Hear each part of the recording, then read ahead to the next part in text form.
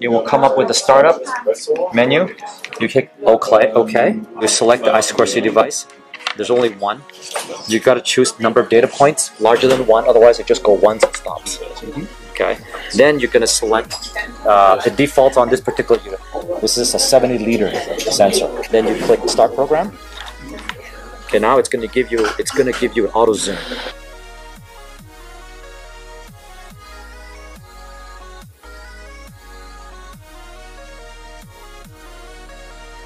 So you can see here it says flow in milliliters per minute, SCCM.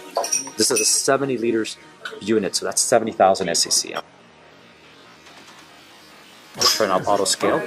Okay, set this to, let's say, negative 20 SCCM. Negative 200 even. Okay, and then you set this to, let's say, about 5 liters, which is 5,000, right? Okay, so now you see the sensors output. From about a foot away, you blow air through it. Even from far away, you can see the spike. You can see that it senses even down to the level. So this shows you, even this is a flow sensor that can measure lungs, but it's so sensitive it can even pick this up. This is filled milliliters per minute.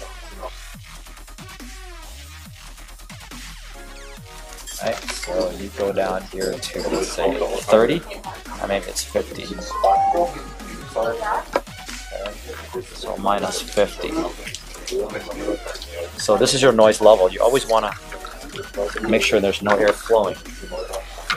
Block it, and that will be your shortness. So it's got a small offset, right? But you can see the ticks. So it's roughly, the average is around 20 milliliters per minute, and the noise floor is around plus or minus 15 milliliters per minute. Okay.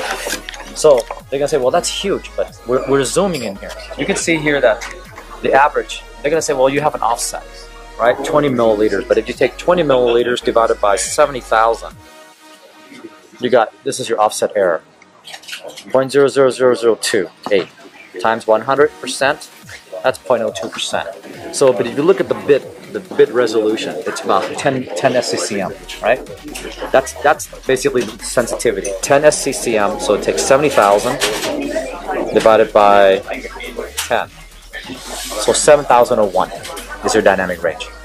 It's so sensitive that you detect, it measure up to a full scale of 70,000, and it can be as sensitive as down to about 10 milliliters per minute.